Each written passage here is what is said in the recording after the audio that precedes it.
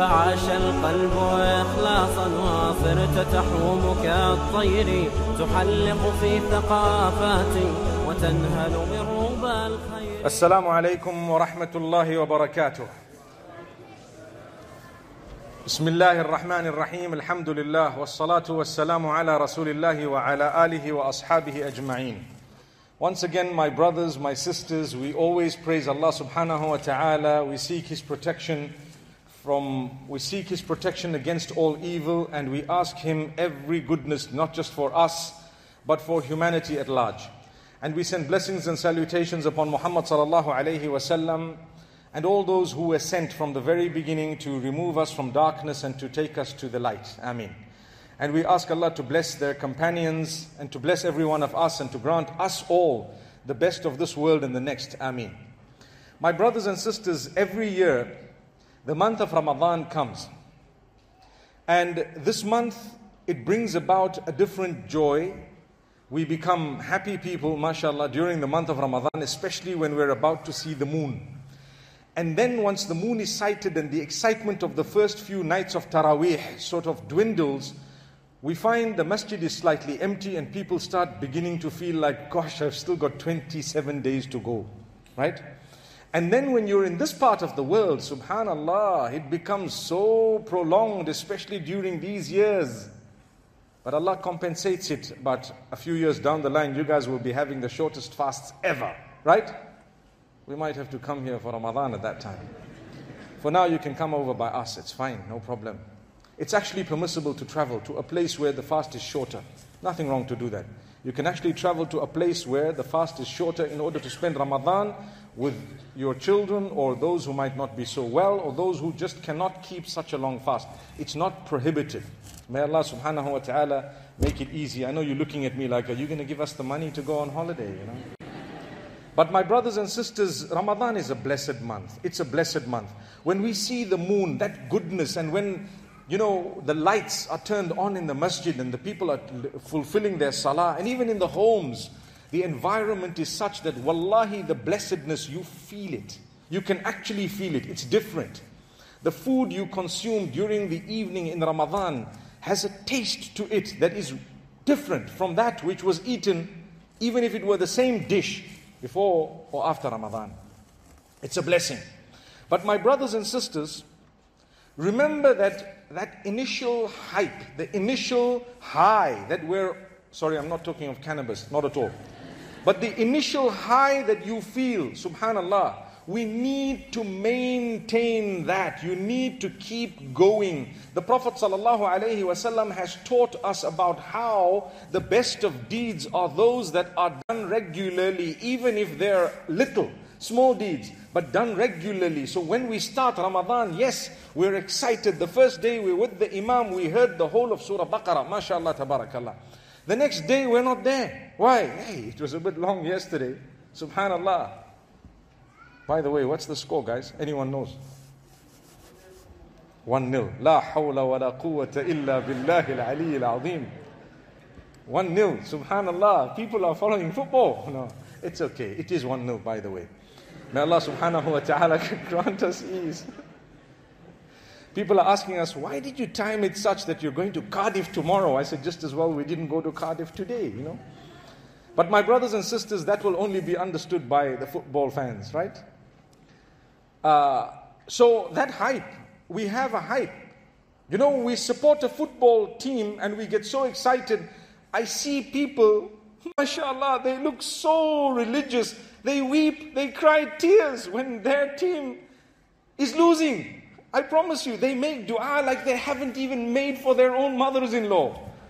They make dua like they have never made for their family members. Just for a team, for a ball to be kicked this way and that way.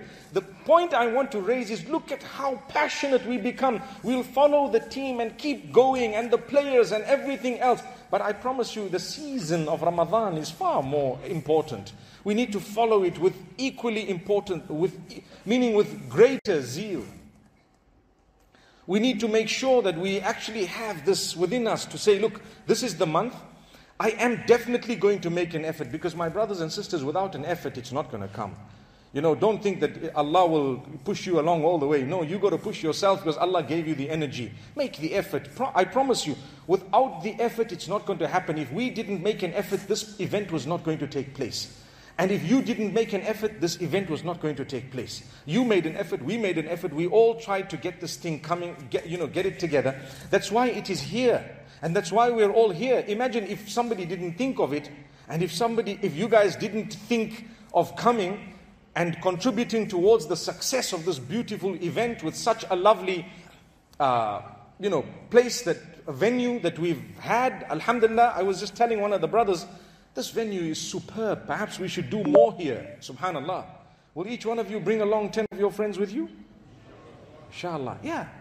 And we can have a much more impressive event, inshallah. By the will of Allah. Who knows? Well, if you're really keen, you can always write up to Light Upon Light, inshallah, and tell them that we will make sure that it happens, inshallah. So, if you don't make an effort, you're not going to be able to achieve. When the first day of Ramadan comes, already you should have an intention that this month I'm going to dedicate. I'm going to dedicate. When Ramadan comes, it is a month where you will feel fatigued. You will feel tired. Your sleep is going to be upside down, especially in this part of the world. Your chores are going to be difficult to fulfill. The night is not going to be so easy, as short as it is. You've got to eat, you've got to make Maghrib, Isha, Taraweeh. Perhaps Tahajjud becomes a little bit easier. You might want to shorten it slightly. You're going to have Fajr and your sleeping times. And you will also hear about the debates regarding the timings of when you're allowed to put a date in your mouth or not. Right? All those debates are in their places. You might be thinking, well, please tell us what's the ruling. You want to know it? No, you don't. I might come up with a third opinion and I'm going to cause problems here. I'm not from this part of the world, so I leave it to the local scholars. They've probably studied it more than I have. But I want to tell you, there can be more than one correct opinion. Did you hear what I said? I'm a person who firmly believes that if you actually, in a matter of ijtihad, in a matter of, where opinions are valid, you can actually have more than one valid opinion. May Allah subhanahu wa ta'ala bless every one of us and accept our fasting. So it's not good enough to say your guys' fasting is not accepted because you ate for an hour more than we ate. If it is a valid opinion based on evidence, alhamdulillah, or based on what scholars who are reputable are saying, then alhamdulillah, may Allah subhanahu wa ta'ala grant us acceptance. I know it's a big debate. The difference is what? 1 hour, 2 hours in the timing, approximately? Can someone tell me? About an hour. An hour's difference, yeah.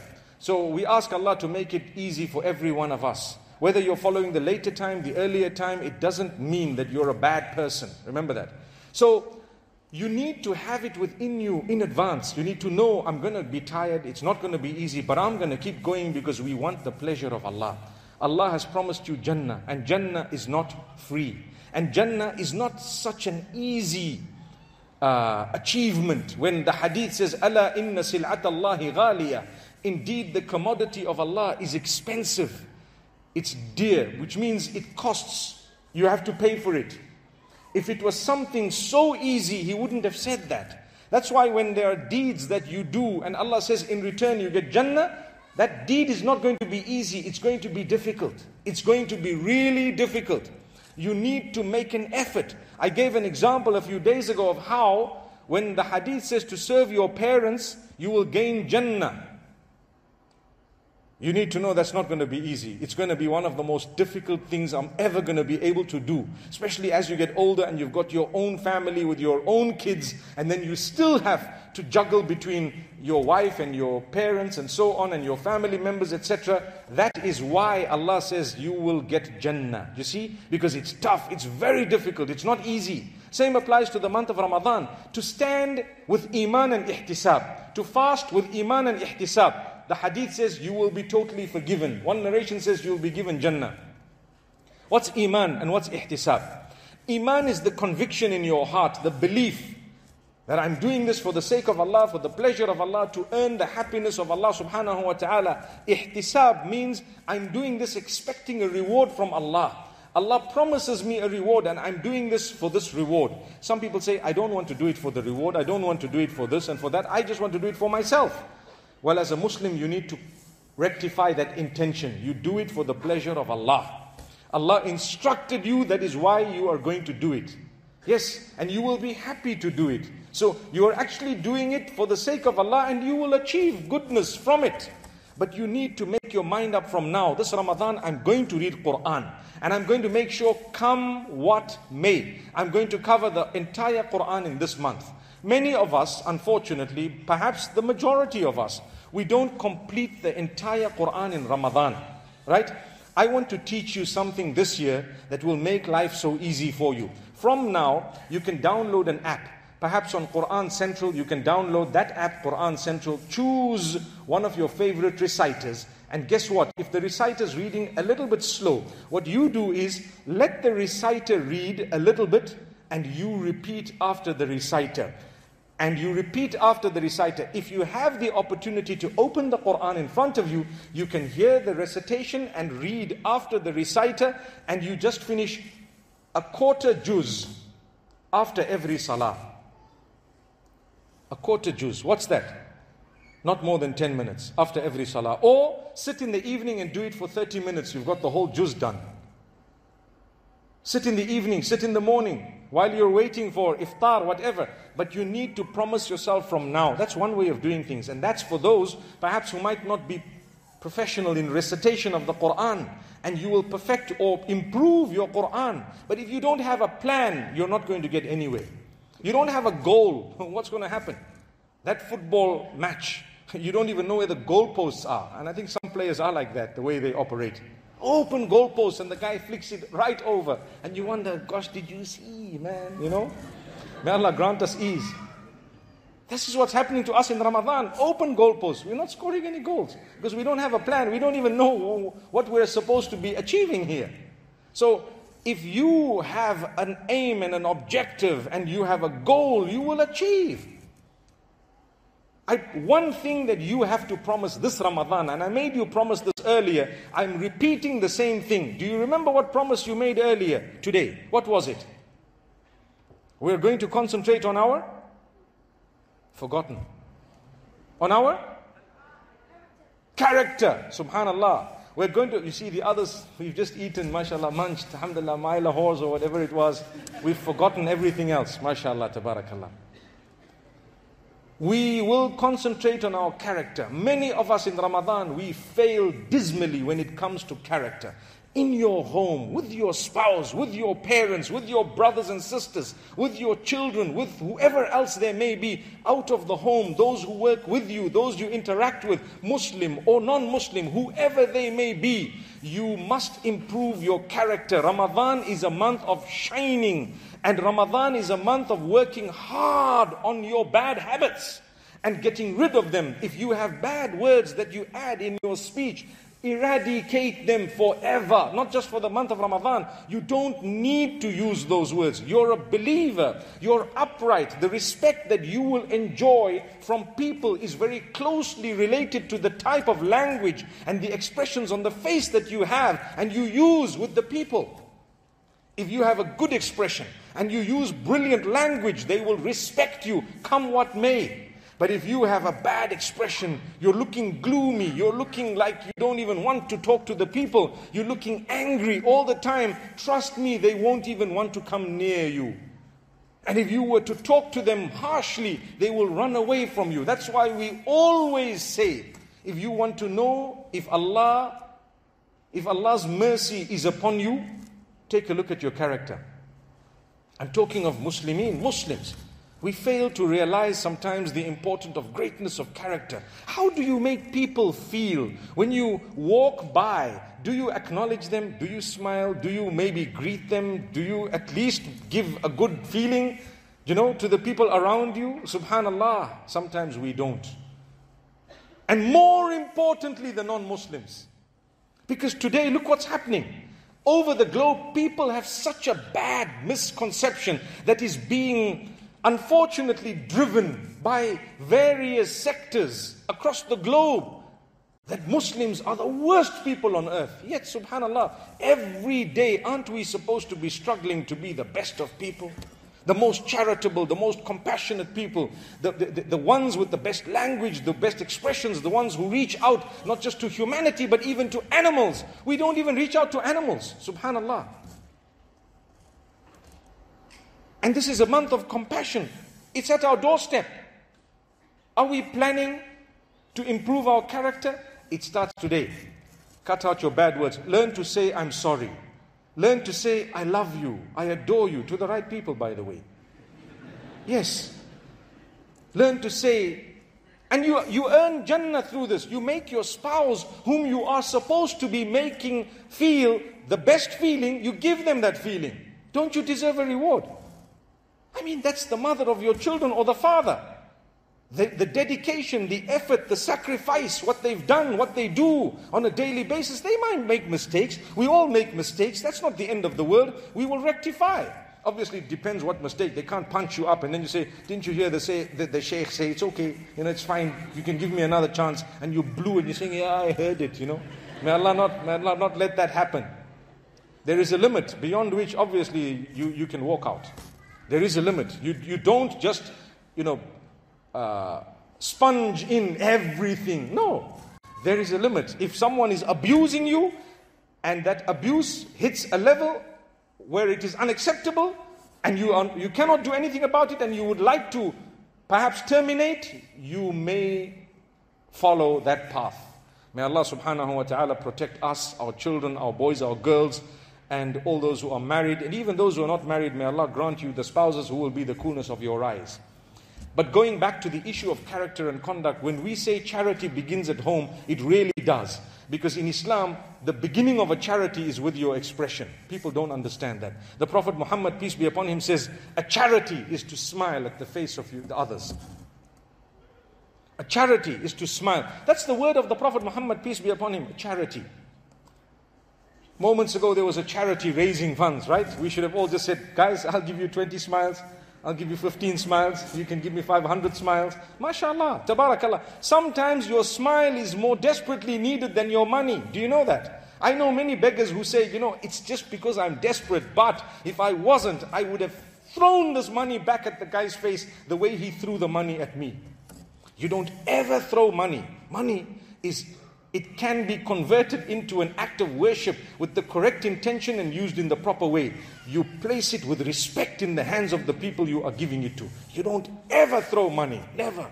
Respectfully give it. A lot of respect. It's a ni'mah of Allah. It's a boon. It's a favor. It's a gift. Allah gave you a gift. These gifts, you don't just throw them. May Allah bless us. This month is a month of giving. It starts with your expression. That's why I said, I want to, myself personally, concentrate on my character this month. I'm going to go out of my way to make sure that everyone around me feels important. They feel loved. They feel great. They feel grand. No matter what. May Allah make it easy for me and for all of us. I'm inviting you to join me in this challenge. Are you ready? Ah, beautiful. Lovely. MashaAllah. Some of the young boys out here are the most enthusiastic about it. But yes, it will make a difference, not just with you, with your families, with your neighbors, with those around you, with your cities, within your country. You will change the perception of who a Muslim actually is. Subhanallah. The problem with us when we think Ramadan, people were saying, you guys are going to talk the whole day about Ramadan. Yeah, we can talk the whole month about Ramadan. It's okay, because we've got things to say that people sometimes have taken for granted. When we say Ramadan, what do you think of? Fasting and Taraweeh. What else? Iftar maybe. What else? Sleeping. A lot of people think of sleeping in Ramadan, right? And sometimes we were looking for excuses not to fast. Any small excuse. Oh, I'm lucky I've got this excuse. I'm not fasting, mashallah. Oh, okay, subhanallah. May Allah subhanahu wa ta'ala make it easy. Some of the men, astaghfirullah. Let me not say what I was about to say. May Allah subhanahu wa ta'ala grant us ease. My brothers, my sisters, without dedication and without hard work, you won't achieve. You won't achieve. So let's have the plan and let's fulfill it. When the second night of Ramadan comes in, remember this day. Remember what we're promising today. What are we promising? We are saying that when the second night of Ramadan comes in, we won't be lazy. We're going to get up and say, I'm not going to falter. I'm not dwindling. I'm not going down. I know. We lead the Taraweeh in the masjids. We deliver sometimes talks in the masjid. We try not to prolong. This year the series will not be more than 12 minutes, inshallah. Some people come and say, no, please lengthen it. Hang on. We have to cater for those who really find it difficult to listen to a good talk. So unfortunately, we're going shorter and shorter and shorter. There will come a time when we'll have to get up, speak for 3 minutes and walk away. Because you'll be losing out on your game, I think. Allah make it easy. So, remember, you're going to have to get up again and make sure it happens. When we get up for Taraweeh and for the lecture, we notice first day is packed, second day slightly less, third day, okay. Fourth day is as though everyone is gone for Umrah. MashaAllah. A week later, they come back with a haircut. And you wonder, MashaAllah, how was your Umrah? Umrah? Who went for Umrah? Say, but I thought you went for Umrah. No, I just had a haircut. But you were missing from the masjid. We can't even say you were missing from the masjid because nowadays it sounds like, so you were taking register here, That's not what we were doing. But I'm just saying, guys, come on, this is the house of Allah. I promise you, when we are connected to the houses of Allah, to the masjid, it is a sign of closeness to Allah. If I were connected to your house, and I could walk in there anytime and feel at home, sit comfortably and do what I'd like in the lounge and, help myself to the fridge and the whatever else and the food and so on. Doesn't that depict a closeness in relationship? I can come in and walk out. I promise you, if you want a good relationship with Allah, walk into His houses more often. Just go more often. You see the house of Allah, stop there, salah, go in, salaam alaikum brothers, how are you guys, everything okay? Sisters, subhanallah, in the sense that within your own space, you can also do the same, subhanallah. And you know what? You will find a huge difference in your life. Very big difference. Because the hadith speaks about رَجُلٌ قَلْبُهُ مُعَلَّقٌ بِالْمَسَاجِدِ, a person whose heart is connected to the masjid. That person will be Allah's guest on the day of Qiyamah. Special guest. You came to my house so many times. Today I'm going to honor you. That's what it is. It's a hadith. 7 people who will be granted a special shade on the day of Qiyamah. One of them is a person whose heart was always at the masjids. They wanted to go. They wanted to. Do you know the calmness in the masjid is only felt by those who know it. When they go before everyone else. And as you enter and it's still quite empty, you can feel that serenity. Subhanallah. Feel it. And you come out feeling so good about things, mashallah. Just make sure you smile at people. And if someone comes and says, Uncle, are you the guy from the hardware? I need to buy a wheelbarrow. Say, inshallah, we'll talk outside. People do this. They discourage you from coming to the mosque by asking you for discounts because that's probably the only time they got to stand next to you and they're building a big building, And they know we're going to save a lot of money. But it's wrong to go into the masjid with the intention of meeting someone for business. And this is why when people say, hey, I need to see you. Okay, I'll see you in the masjid. I say, no. The masjid, I'm going to see Allah. We can meet you in the car park afterwards, outside there, inshallah. And see what's happening, subhanallah. Another very interesting factor. My brothers and sisters, this Ramadan, we're quitting smoking. Done? Done? Some of you have already quit it. And some of the youngsters saying, yes, don't even smoke. This Ramadan, we're cutting smoking. It's going. It's being thrown out. The world has thrown it out. We have to throw it out. We have to cut out smoking this Ramadan. You know what? One of the worst things ever is for a person to break a fast with a cigarette. And it's happening. I don't know what's going on here, but I'm glad to hear that cigarettes are so expensive that people can't even afford them at times. It's bad for the health, it's something bad. Isn't it something you should quit for the month of Ramadan? If your heart is not going to be softened by that, what will it be softened by? If Ramadan didn't stop you from bad, then what is going to stop you from bad? If Allah gave you a month to reflect on your bad habits and you haven't, then what is going to make you reflect on your bad habit? Are you waiting for something worse to happen to you than perhaps a little car accident? You want to lose a limb, you want to be perhaps told that you are terminally ill, may Allah grant shifa to those who are sick and ill. Say Ameen. Do you want to be told about the death of a loved one? What do you want to be told before you are going to change? What do you want? Write it down. It will come to you. But you know what? A winner is a person who doesn't wait for all of that. What are you waiting? What did Allah give you? Come on, you've committed enough sins. Cut it, chop it, it's over. Come on, we know what it's all about. Let's now be better people, well behaved. We're going to go to Allah subhanahu wa ta'ala, and we're going to live with dignity, and we're going to live, inshallah, in a way that we reach out to others. I don't want to think just because I'm living, reading 5 salah a day, so I need to look at the others and say, guys, I'm going to Jannah. You guys are not. That's the attitude today. I'm going to Jannah, you guys are not going. That's how people think. That thought itself is problematic. It shows that your heart is diseased, because to feel superior to someone is a problem. You don't know upon what condition you're going to die, and you actually are judged based on how the match ended. You could be losing 5-0, but the match you could win it 6-5. Do you agree? And when you were 5-0, you were already telling people, you guys are out, you're not going through, you guys are totally this and that. Guess what happened? There was a comeback, 6-5. Quiet. Same thing happens in our deen. We look at others and condemn them and tell the guys, you guys, there's no hope. You guys, it's over. You've been so bad, it's out. And we walk like we're the big kings here. You don't know tables can turn at any time. They have turned and they keep turning. That's why be humble, be humble. Look at people with respect. Talk to them. Even if they're struggling with a few things, help them through. I was speaking about smoking. I've witnessed people come out of the masjid in Ramadan, and the first thing they do is light a cigarette. Straight. My brother, I know you probably have the excuse of saying, but I just needed that. Hang on. It's a month. Cut it out, inshallah. Ask Allah's help.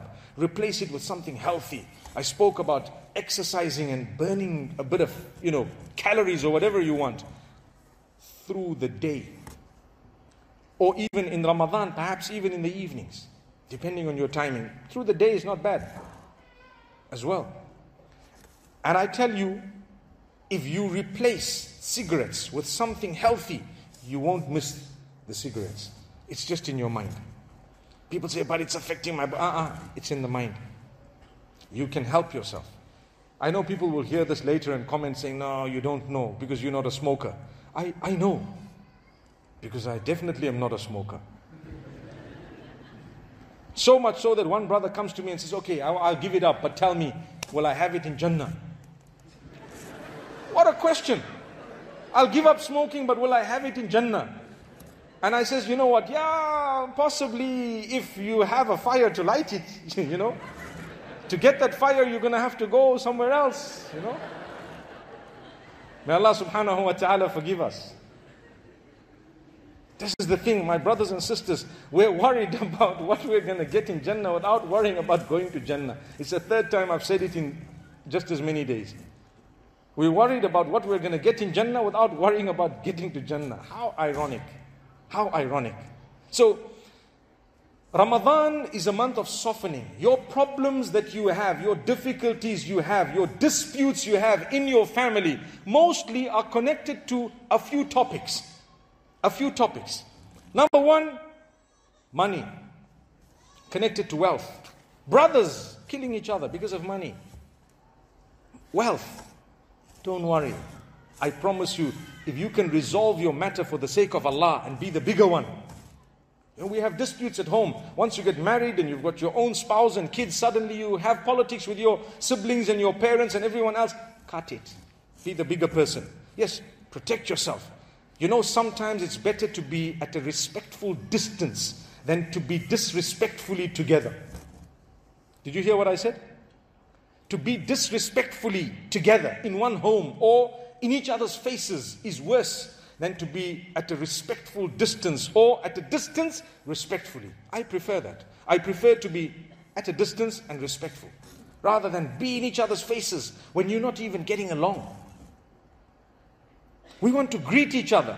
We want to be able to resolve matters. If solving a problem is simply by saying, I'm sorry, when you're not really wrong. Sometimes be the bigger person and say those 3 words to resolve a 20-year dispute and walk away with a smile. In your heart, you know it's okay, I did it for the sake of Allah, fine. And then don't go around saying, you know, I had a big heart. I just said, I'm sorry, but I know I was right. These guys were still wrong. Because now, that wasn't genuine. It's going to go back to square one and you're going to start the problem all over again. Our egos let us down, my brothers and sisters. Our egos let us down. I don't want, that's it, I can't forgive, I'm not going to forgive.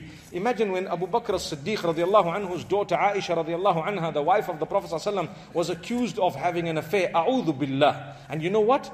Allah clarified her name. And at the same time, Abu Bakr as-Siddiq was so angry with one of his relatives who was spreading a rumor. And that relative was a poor person whom they used to spend on. Imagine you giving a guy a salary every week or every month, and that's the same guy who's speaking bad about you and spreading rumors about your family. So Abu Bakr as-Siddiq radiallahu anhu, justifiably, human nature, he said, Wallahi, I'm never going to spend on this person again. And Allah says, وَلَا يَأْتَلِ أُولُو الْفَضْلِ مِنْكُمْ وَالسَّعَةِ أَنْ يُؤْتُوا أُولِي الْقُرْبَى. Those whom we have given virtue to, those whom we have blessed with the blessings of so many things such as wealth and whatever else, they will not make a promise not to spend on their relatives. They won't make a... Those whom we have blessed will not stop giving others. They will not promise not to give their relatives and those who have done the hijrah. But instead, forgive and embrace. أَلَا تُحِبُّونَ أَن يَغْفِرَ اللَّهُ لَكُمْ. Would you not like that Allah forgives you? If you want Allah to forgive you, forgive, embrace. He forgave, he embraced. And he was the best to tread this earth after the prophets of Allah subhanahu wa ta'ala. He forgave and he embraced. As difficult as it was. Are you prepared? I know each one of us, we have our little struggles. Sometimes these struggles are connected to people whom we just don't want to see. Yes, it's there. But you know, the burden on your shoulders, you can just remove it and release it. Say, listen, you know what, it's okay. Even if the person is toxic and you would like to stay away from them in a beautiful way. What does that mean?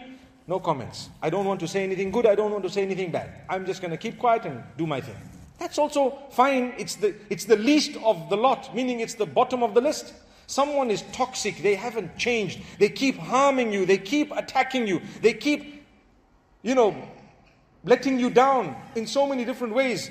You are justified to stay away, but don't hold it in your heart and don't say it to people all the time. This person is like that. Keep quiet. Someone says something, say, look, I've got no comment. I don't want to say anything. I don't want to mess my mouth, and I'm just going to leave them. That's the least you could do. So what I said today, we will forgive as far as possible. Don't let your ego come in the way. Especially family and others. When it gets toxic and when you know that, you know what? I'm not going to be able to live with this person and interact with them. Today I'm teaching you to forgive them, but you don't have to interact with them. Difference. When I was young, and up to not long ago, and still we hear people say forgive and forget. I believe that doesn't exist. The forgive part, I can do. The forget part, it will take time. Do you agree? The forget part takes time. It's not in my hands to forget. I will remember. In fact, I should remember so I'm not bitten from the same place twice. Should remember, but I've forgiven. When you forgive, do you have to embrace and interact? The answer is, it is recommended to do so, but it's not necessary if the person is toxic. I've forgiven, but I don't want to interact. Am I justified? Yes, you are. It's okay. Don't worry. Have you seen the difference now between the two? There are people, I'm sure, in your lives, you must be nodding your heads, you've got a little picture, cartoon popping up at the top there, boom, with a face. That's the woman, that's the guy, right? Toxic, which means I don't want. But I've forgiven, I've let it go, I'm not holding it against them. Oh, and you make dua for them without them knowing, oh Allah grant them, oh Allah bless them, oh Allah give them more goodness. Why? Why? That's tough, right? Because when you pray for the goodness of someone else, the angels are asking Allah to give you the same, if not more. And to get the dua of the angel, you're going to have to just pray for someone else. You follow what I'm saying? And the dua of the angel is more righteous than yours. It requires a big heart. Oh Allah bless them, give them. I remember one guy was told that, you know what, if you're going to make dua for this enemy of yours, when you make dua for yourself, we're going to give your enemy double. Did you hear that? When you make dua for yourself, we're going to give your enemy double. So he says, okay, I'd like a mountain of gold. So he got a mountain, his enemy got 2 mountains. He's upset. You've got your mountain, you asked for it. So what? If we give the other guy or don't give the other guy, it's irrelevant. He asked for a beautiful castle. And the enemy got 2 of those castles. Whoa. Then he says, okay, do me a favor, scare me half to death. Okay. What did he want? Subhanallah. He wanted that body to get scared all the way to death. May Allah subhanahu wa ta'ala forgive us. Allah forgive us. But this is the nature of man. We cannot see someone flourish when what we have is enough for us. It's more than enough for us. I want to raise one thing that Ramadan should bring about. We are supposed to be reaching out to the poor. The wealthier we get, the more miserly we tend to become, and there are exceptions to that. There are definitely exceptions, but when you have a business, for example, and it's a huge business, you lose sleep over a tuck shop that is opened across the road selling something similar to you. You lose sleep. But you're a multi-million-dollar company, multi-million-dollar store, and you're worried about a small tuck shop that is across the road, and you're losing sleep over it. The millions you've made, you're never ever going to use them in your life. And your generations will probably be killing each other because they want your money, not even theirs. And you know what? You're worried about a guy who's trying to earn something halal. So what? Where is your iman gone? In this month of giving, learn to give and be happy when someone else has started up something similar to what you have started. Because sustenance comes from Allah. I learned this in some of the Middle Eastern countries when I was in Medina and we walked into the stalls and so on. When you go to buy abayas, the whole lot of shops are abaya shops. It makes it easy. They're not upset. I have one. You're not allowed to have anyone else here. I'm the only person here. They say, no, it's fine. I recall a story of a person I used to go and sit with at times, and he found something that one of the customers wanted, and then he says, my sister, do me a favor. The shop down there has had no customers today. Can you please go and buy the same thing from that person? And then he phones the brother. He says, Abu Sulaiman, you know what? I'm just sending a customer there, just barakah, so that you can open your day. I see no customers have come to you today. Would you do that? Nah, bro. You must buy from me. Where's your iman gone? I rather have one less commodity sold and be filled with blessing and get a dua that is made for me by the angels than to go out and try and grab someone else's, opportunity. May Allah protect us. That's the greed that man has. Ramadan is here to clean your greed. You're supposed to be cleaning the greed. You follow what I'm saying? Clear it up. So this Ramadan, inshallah, we want to soften the heart. Character, conduct, dedication. Inshallah, we're going to read the Quran. We're going to be as enthusiastic through the month. And when Ramadan ends, we're going to continue, inshallah, with a few little things that we've gained in Ramadan. So that if every Ramadan you move 5 centimeters, by the time 10 Ramadan are completed, you've moved half a meter.